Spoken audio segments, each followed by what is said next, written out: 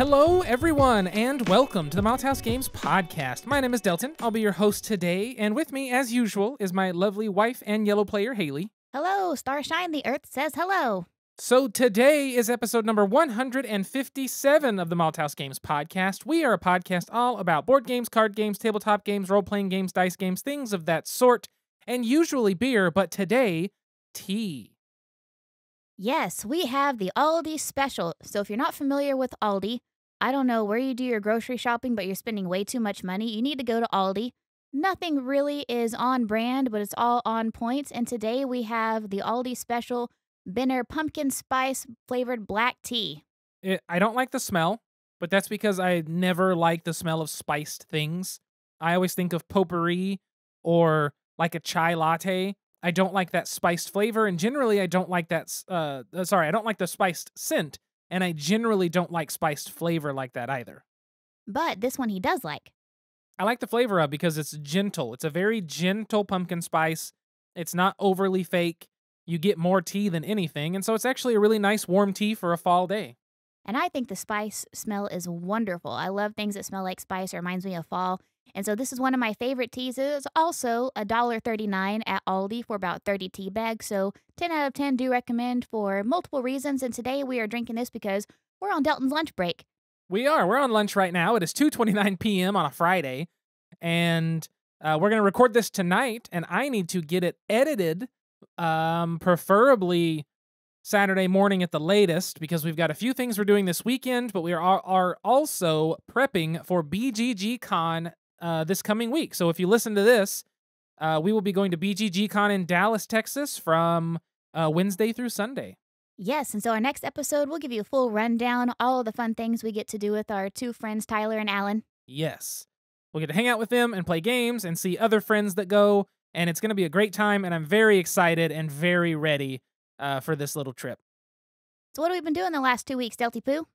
The last 2 weeks has been wrapping up Halloween, or I guess October for the most part. It's really been work, just work, and then trying to, I don't know. I feel like Halloween and October in general was, for me, just movies. As I said, I watched 55 movies, 51 new to me, and that was a chore, and then we hit November and just had some stuff to do, and I just feel like we've been kind of busy with life. And also with wrestling.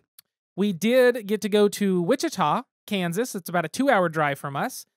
We drove up with Haley's sister, our friend Eddie. We met up with Brian and Jessica, and we watched AEW Collision last Saturday, which the show itself was okay, but it was very fun to be there live. Wrestling, whether it's good or, not the greatest match, is still fun to be part of live.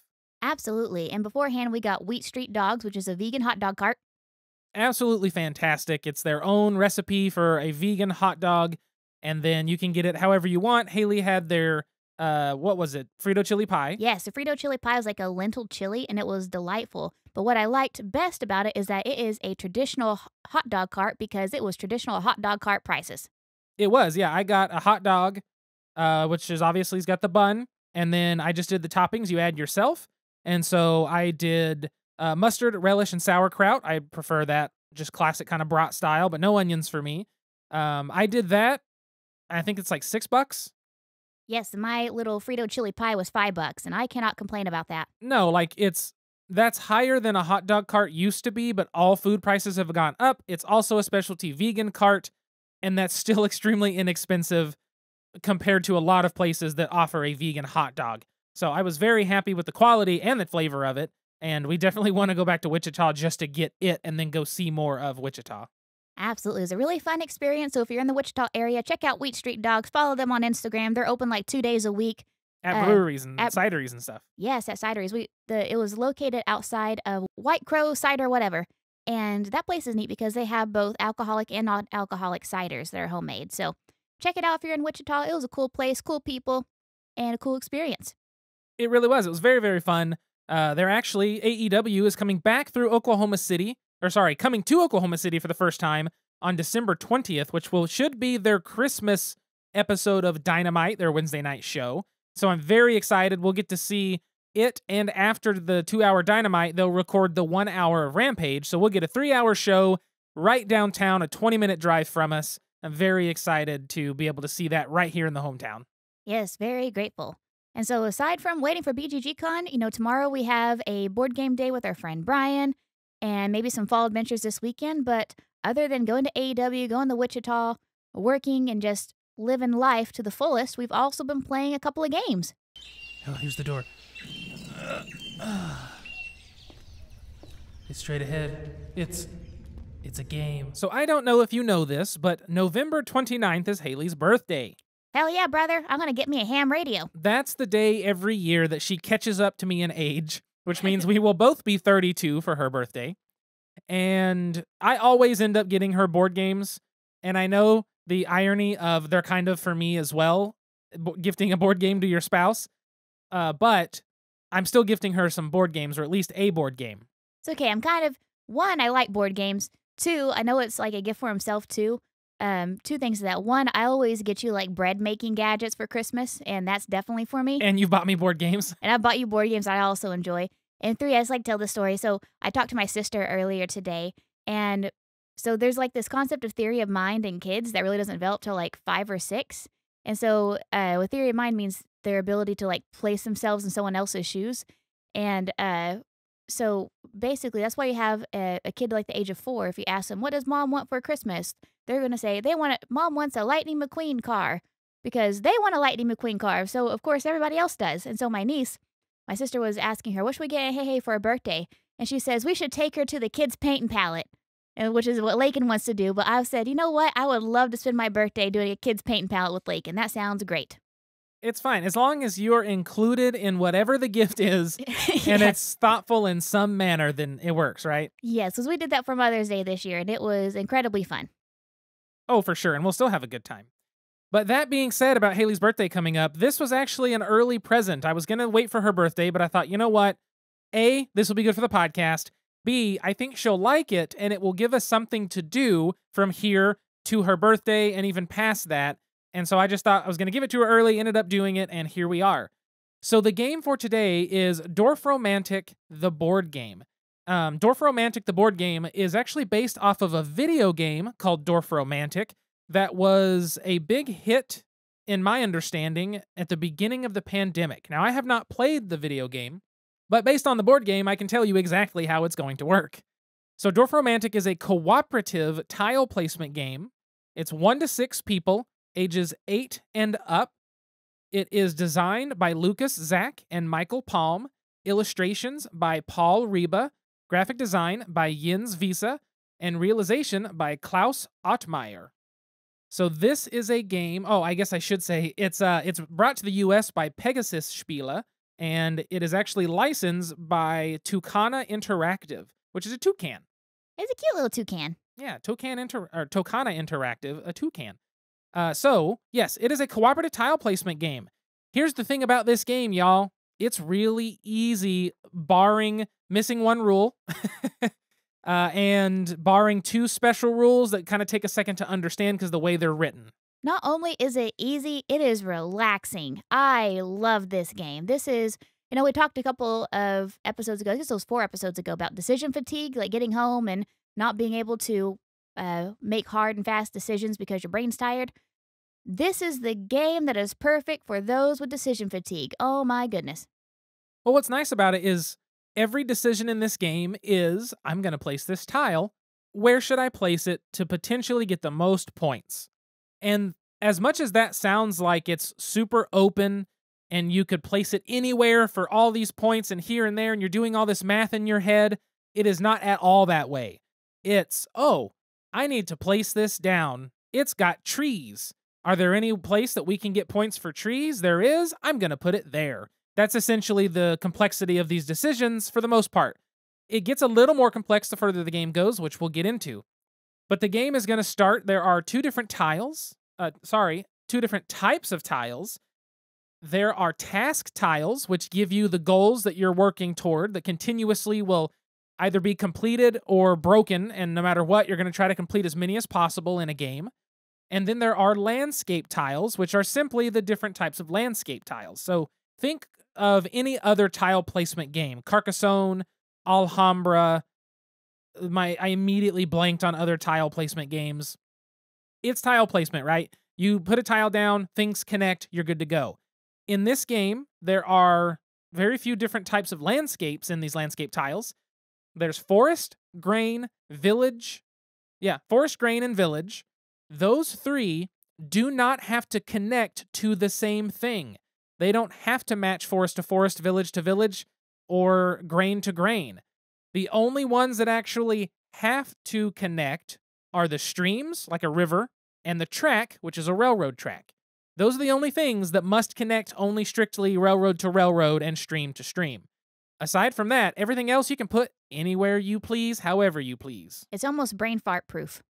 Almost. The task tiles are going to have these same different elements on them, but they're also going to have tasks present, which is a little like talking bubble with a symbol on it. The symbol is going to be indicative of one of the five different types of terrain, the forest, grain, village, stream, track. On your turn in the beginning of the game, you have to have, at all times, 3 tasks out on the table and up to where you're working toward them. So the first player takes a task tile, puts it in the middle of the table. The second player does another one, the third player does another one, and then the next player gets to put a landscape tile. You're going to build landscapes trying to match the goals on these task tiles. So the task tiles is a tile itself. It also has these task markers. Those task markers indicate whether completing the task gives you 4, 5, or 6 points. That's also how many tiles that need to represent that terrain type are included in that connection. So if you have one tile that's a task tile and it's telling you that you need a 5 forest, then you need a consecutive connecting group of forests in the artwork across 5 different tiles, and when you place the 5th one, you have completed that task. You now get 5 points for that task. Then the next player in line is going to grab a task tile, flip it, put a new task marker on it, and find the best place for it to go out on the board. Now that's one of the rules we messed up immediately in our first 3 of our 4 games, is you flip the task tile, you put how many points or how many tiles it needs to connect to on it before placing it into the grouping. We were just playing the first 3 on challenge mode, and honestly, our very first game on challenge mode was one of our highest scoring games. It was our second highest scoring game of our 4 by a good margin compared to the games 2 and 3. But that's a critical rule for this game. But you're going to do that, and then you're just going to play. You're going to try to finish as many tasks as possible. You want the longest stream possible, the longest railroad track chain possible. You're going to do that until the game is over, which is either you're out of landscape tiles. The game ends when you need to place a landscape tile and there are 0 landscape tiles left. And there's not a ton. In the whole game, there are 48 landscape tiles, 3 of which get taken out at the beginning of the game. So you're working with 45 tiles of the landscape type. There are 25 tasks. So unless you can put all 25 task tiles out, it's good luck. Basically good luck running out of landscape tiles and task tiles in the same game. You're going to run out of landscape far before task tiles unless you're playing really well. But that's the entirety of the game, is making sure there's 3 tasks, trying to complete them with your landscape tiles. When you complete one, put down a new task tile and keep going from there. There are a few other scoring things, such as flags, which is make a giant section of all houses or villages, whatever they're called, and make sure that it's closed off and not open to be connected to, and then boom, you're going to get points for that, things like that. Now, what makes this game special, aside from, hey, let's see how many points we can get, it's, hey, let's see how many points we can get, and based on that, we are now going to advance on this little track and begin into the campaign factor of this game. So what made this game something I wanted to get for Haley was the fact there was a campaign element. I saw the video review from No Pun Included on YouTube. I suggest checking it out if you want to see this game in action and listen to what they have to say. But they had it on there, and I've seen this a few times, and I thought, I'll watch the video. I've enjoyed their videos lately a lot, and I wanted to watch it and see what they had to say. And he showed, Efka showed how the game was played. I can't remember if Elaine was in it, but they were showing how the game was played. And I was like, well, that's really simple. Whatever, it's easy enough. I don't think this is necessarily something that I want. But then they started talking about there's never a loser. There's no competition. It's cooperative. It's like, well, that's nice, though. It's like, who can get the most points? But that effect really wears off on me, even in video games after a while. But then they said it was a campaign game.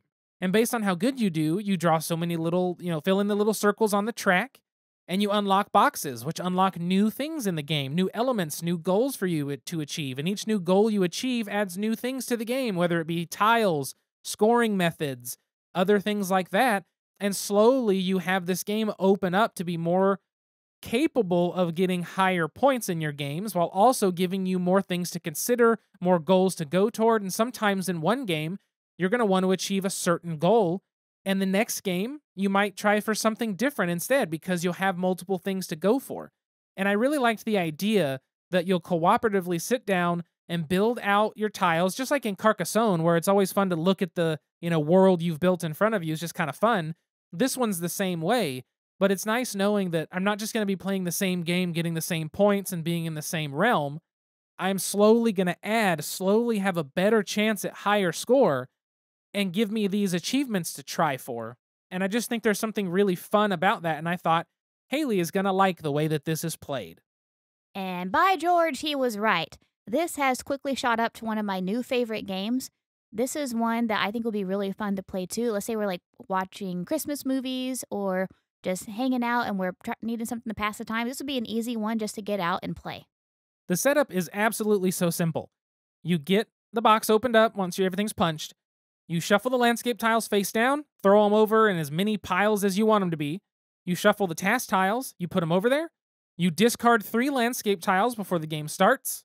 You make sure the task tokens are to the side, and then the first player places a task marker, and you're good to go. Like task tile with a marker on it, and that's it. That's the whole setup. The game's simple. Now, it only gets more complex later because there are a few extra things, whether it's put this card next to the play area so you can see what achievement you're trying to go for, or put this new piece that gives you something new to work on scoring right here. Or, hey, we've got some extra tiles. Don't shuffle those in until after you've discarded 3 for the game. But the rules never get complex for setup. The setup takes no time. It's just a minute or two. The gameplay for me and Haley is between 25 and 35. I would say between 25 and 35 minutes every time. And that's at 2 players. Now, this does do 1 player, which I think could be a fun little 1-player game, but there's a video game of it. I'd rather do that since it's literally the same thing. And also, Final Girl is on my shelf, which is still going to be my solo game of choice, even though it's complex. I don't know that I would want to play this with more than maybe 3 or 4 people. It goes to 6. Oh, does it really? It goes to 6, but with only 45 landscape tiles in play, with 6 people, you're getting... How many turns is that, potentially? Like, minimum. Like 8. You're getting a minimum of 8. Now, given there'll be more than that because of task tiles, but I don't think that it would be the most fun. I mean, given you're making decisions as a group, and so there is that cooperative element, but the decision space isn't so complex that 6 people would have to make that decision. However, what that does mean is a younger audience can easily be involved, have their own decisions, and it's not going to hurt the game. I think that's a really good point because I can see 6 of our adult friends sitting around playing this game and how it could possibly start to make us feel fatigued, because not every decision is going to take 6 people. No. And so you might just be waiting around until your turn, 6 turns later. But like you said, if we're playing with a younger audience, I think even like, for example, Zach and Sarah's little one, Avery, she's 4. Mm-hmm. And this game isn't rated for 4, but this could be a game that we could easily incorporate her in. Okay, Avery, here's your 1 tile, because she's not having to choose between 5 different tiles. She picks up 1 tile.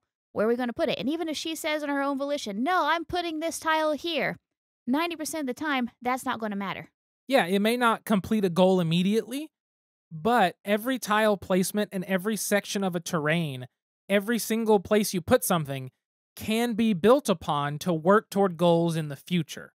And so I think that that's something that, yes, I wouldn't want to play this with 6 adults, but if you played it with 4 adults that had a kid or 2, and you wanted to include them in a gameplay, a game night, on a game that's not that difficult, you don't have to think too much. If somebody gets taken away from the game, it's not breaking immersion, nothing like that.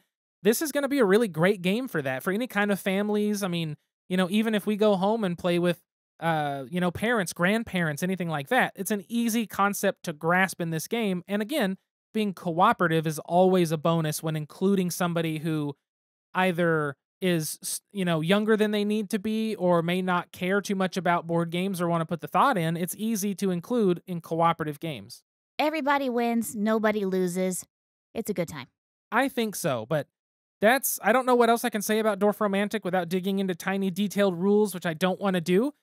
We have only played 4 games of it so far, but we have unlocked 3 boxes of the 5, I think. We have, yes. So that's really exciting, but that just means there's more achievements to work toward because it slowly gives you things to say, hey, now if you can complete this, you can unlock something else that can get you even more points. And it's like, oh boy, points. And so they got you. They get you. They pull you in.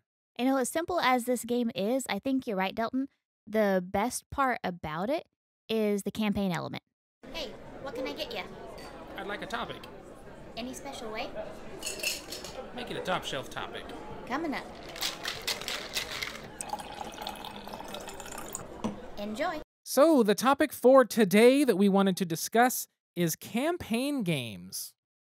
So more specifically, a campaign game, I'm going to make it inclusive of legacy-style games, games that have mission scenarios that you can work through that either tell a story or even just presents different scenarios to get through to like finish it out.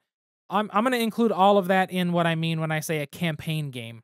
But campaign games are, in my opinion, very divisive. And I think that has a lot to do with something that I brought up whenever you brought this up as a topic idea, which for me is playing a campaign game with the same group. That is something that I think gives us a downside edge when it comes to campaign games. So where our experience might not be absolutely glowing with campaign games or the thought of campaign games, a lot of that has to do with finding consistency within a group or finding a game that me and Haley both enjoy equally enough to continue by ourselves in a campaign. And finding a game that Delton's down playing multiple times whenever he has a big to-be-played shelf. That's also true. I like to play a lot of new games. It's fun. And so our very first experience with a campaign game, at least my experience, was the Pandemic Legacy Season 1. And so we originally started to play this Legacy game with our friend Brian. And what I really liked about that game was that your characters were affected by what happened. Your character could get PTSD, your character could get injured, your character could get sick. And the board changed as well. You put stickers on the board, so areas might have fallen and they're gone for the rest of the game. Or areas might be damaged. But ironically, what kept us from finishing that Pandemic Legacy game was the actual pandemic. Because we started playing that with Brian in 2019, like middle 2019? Yeah. And then ironically, the pandemic started, and so we weren't able to get together. And, Delton and I, we didn't really want to play the game without Brian. And so there was probably about a good, 10, 12 months that we didn't play games with anyone aside from each other. Yeah. And so in that time, we kind of lost our interest in it as well. Because with Pandemic, we like Pandemic. Pandemic was one of the first board games that Delton picked up, one of the first ones he introduced me to, like the OG Pandemic. But this one was, again, not something that we could really play unless we had Brian around. And two, it didn't really grab our attention as much. Like we already have Pandemic. Why would Delton and I start a new Legacy whenever we have Brian, who's already playing this one with us, and we have the regular Pandemic as well? I mean, that's a lot of it is, having an inconsistent group makes it hard because I didn't want to just say, hey, too bad, we're going to finish playing this or something like that. So that's definitely a difficult spot. And now that because I had it on my shelf for years, untouched. I recently sold it. We only played 2 or 3 games of it. I think it was 3. And I sold it for like $10 and I said, look, we've played like 3 games. There's some stickers. And the guy was like, well, how much would it be to reset it? I said, there's a few stickers on the board. It was 2 or 3 missions. That's why I'm selling it for $10. It's virtually untouched at this point. Like, have at it. If you hate it, use the components for something else. Like, I don't know, whatever. And the part of the problem is now that we've gotten to the point where we are at this moment, the pandemic, just the game Pandemic doesn't interest me as much as it did at that time. Too soon. At that time, Pandemic Legacy was super hot. Everyone was talking about it. And it was like, there's got to be something here. And I've heard, I need to just see what happens. I've heard that the story and what happens is awesome. But I don't like the gameplay loop of Pandemic enough anymore to sit down and do that 12 to 24 times. And that's difficult. And that's also how, with campaign games, just like with role-playing games, when you're playing D&D with friends, your tastes can change over time. You'll develop and, things will get better, hotter or colder for you. And that's something that is also a possibility when it comes to any kind of campaign-structured gaming. And that's not to diss Pandemic Legacy by any means, because our friend No. Nick and Jennifer had a great time playing a 2-player. Yeah, they played 2-player where each one controls 2 characters or 2 pieces. And a lot of people like playing base Pandemic that way because it provides more ability to do things on a turn. You can play it 2-player better that way. And I think that would work really well. But it's one of those games I just, I don't see myself coming back to it, especially when I don't get through games. Like, I don't play a game a lot of times in a row anyway. It's something, I don't know, it's hard for us. But a legacy game that we have started and are really sticking with is Charterstone. We started that one last year, is that right? I think so. We've played a few, 3 or 4 maybe times of Charterstone. Just me and Haley. I do think it would be better with 4 people because there'd be more going on. But so far, I've enjoyed the game. We like worker placement. Super simple. You put a person down, pick up stuff. I like that. I like the way that the rules change in that and everything. But that's been the first campaign or, legacy game that as we've gotten into it, I've said, ooh, I really like this. This is really neat. I really want to keep pursuing it. And we just haven't got back around to it yet. But also, I feel like this year's been kind of wonky. But I've really enjoyed Charterstone. Its approach is, it's kind of would it be converse the right term of Pandemic Legacy, where Pandemic Legacy places slowly die, and in Charterstone it slowly grows. So it's kind of maybe the converse at, I don't know. Reverse. It's the opposite. It's the mirror, sort of. It's the upside down. Yeah. The flippy floppy. It's the flippy floppy of Pandemic is Charterstone. Yes, Charterstone is a flippy floppy. And it's nice, though, because you're slowly adding new places to go. You're slowly adding new things to the board and adding new pieces. And I really enjoyed that about it so far. And I think that's part of why I like Dorfromantik so far, is it's slowly adding things in to do and giving you achievements to go for during it. And I like that. It's fun. So aside from it just being us two, I think the reason why we like Charterstone over Pandemic Legacy is because also the theme is different. It's a whole new different game. There's not just a Charterstone regular game. Like, this is a legacy game. Yeah. And so I also like the theme a lot. Pandemic, I think what also burned us out on Pandemic Legacy is that we played Pandemic regular version probably like 50 times. I wouldn't say 50, but we played it a lot. We've played it a lot. Back in the beginning of our gaming. And so I think it was easier to get burnt out quicker on Pandemic Legacy, and we haven't had that with Charterstone. That's true. And one thing there is, like you said, Pandemic Legacy, it took Pandemic, a game that's been around forever, and then made a legacy version, which I think it might be the first true legacy game. I can't remember. But then Charterstone is a legacy game, but once you finish, you can actually just play a worker placement game on your now finished completed world, which I don't know if I've told you that. That's part of it, was when it's done and you're done with the campaign, you can just play and that's your world, which could be different than somebody else's, which I thought that was a cool idea. Oh, absolutely. That's very neat. Yeah, I thought it was pretty cool. And now they sell recharge packs because Charterstone is not a fully permanent. The recharge packs are essentially all the stickers, all the cards, everything that you need, and you flip the board over and you have a second run at the game if you want to do a new campaign with somebody else. Pandemic Legacy is going to, when you finish it, you're either going to frame it, keep it for memories, or trash it, because there's not much else you can do. Right, because there were times whenever you had to destroy cards. Like, that card is gone. That person is dead. You're supposed to. You don't have to, but, I mean, if you want to follow the rules, you have to. It's brutal. But yeah, so Charterstone is it's a little different. It's a little kinder in all its presentation, but it's fun, and also just worker placement works for us. And I can really foresee our new game, Dorfromantik, being one that we finish. I know that we got Charterstone first, but I have a feeling that Dorfromantik is going to be one we finish first, because it is a very easy one to set up, a very easy one to, whenever you earn something, to, get it out of the box and incorporate it into the game. Yep. Charterstone takes a little bit more to set up, and that's not a bad thing. Charterstone also is a longer game and has more components and more things to do. Dorfromantik is very simple. You basically just open the box, get out the tiles, and bam, there you go. We're ready to roll. And so I think it's going to be easier for us to play that because, like Del said, last night we played it 3 times in a row. Yeah, super simple. Super easy to take apart, set back up, let's go. It's real simple, which helps. Some of the other games that we've played that we haven't dug into a ton is the LCGs. So we have Lord of the Rings, the card game I've talked about, which we haven't. I think we have one more mission left of the core box, and then I have the add-on one. We got to do that, and then Arkham Horror, the card game, which we need to get back into because I've got a bunch of stuff for it now that I've been collecting whenever stuff goes on super sale. So that because we want to run through more of it because we had a good time with it, just me and you. But there's a lot. I mean, the Crew technically has a mission log. You can go through all the quests. The Crew Deep Sea or whatever it's called. Yeah, Mission Deep Sea. Marvel Champions LCG has got its kind of campaign. But then you've got the one that everybody really loves in Gloomhaven, which is, a mixture of an RPG and a board game.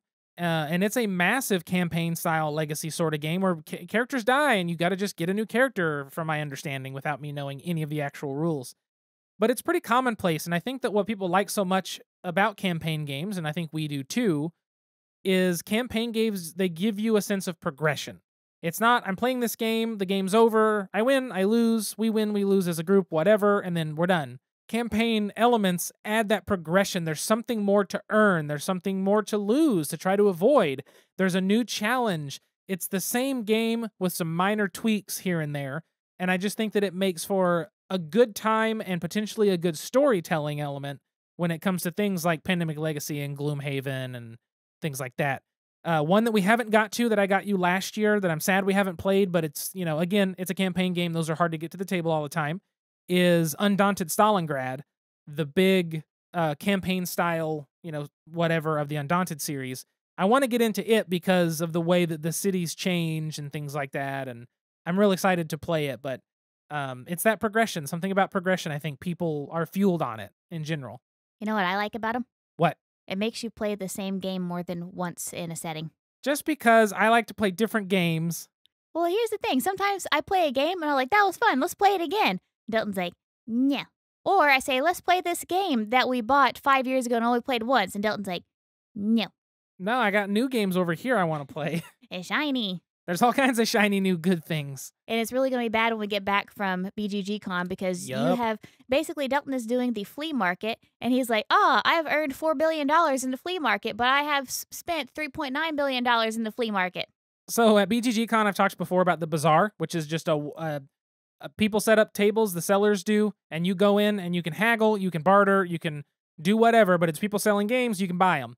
Well, I didn't want to haul games down with the hope of selling, so there's the virtual flea market that they do, and they do this for a lot of cons. But the virtual flea market is you post your games, people can offer, you can make it bidding, you can make it fixed price, whatever, and you agree to all your sales, and then one of the nights at BGGCon, which is going to be Thursday night, I believe, one of the nights at BGGCon, if you've sold games, sold a certain amount, you get put at a table. You all go into a room between a certain time and another time, set it all up, and then all of the buyers will come and give you an envelope with cash, and you give them the game, or they can Venmo you if you want, whatever.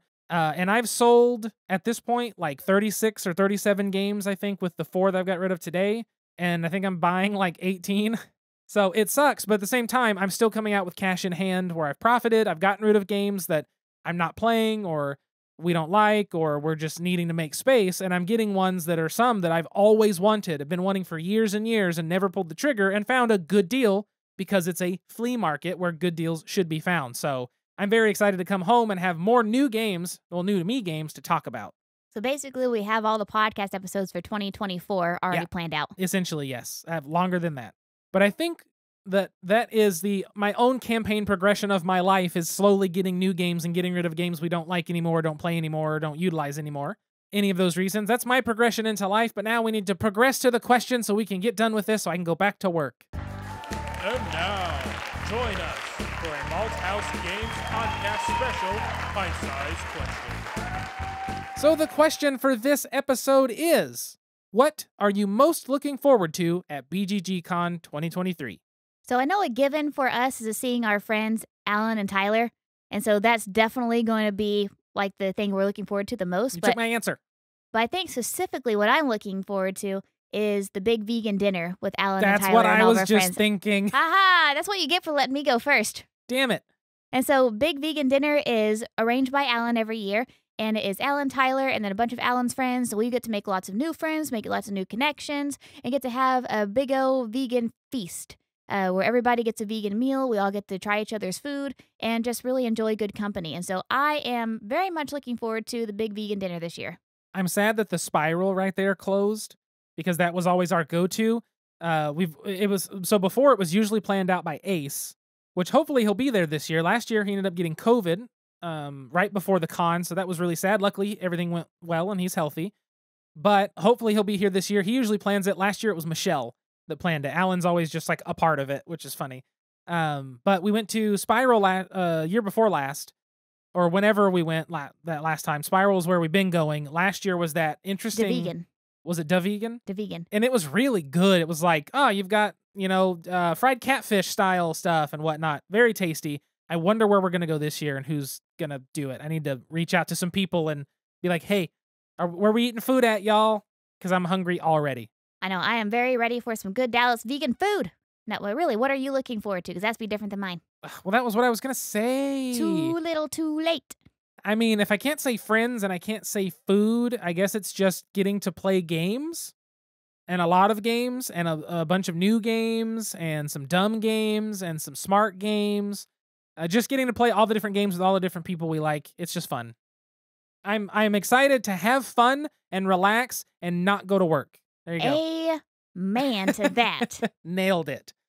But I think that's going to wrap up everything for this episode. I'll give a shout out and a thank you to our Patreon patrons. So thank you so much to Alan, Jennifer, and Cliff for supporting us on Patreon at the level in which you get shouted out on the podcast.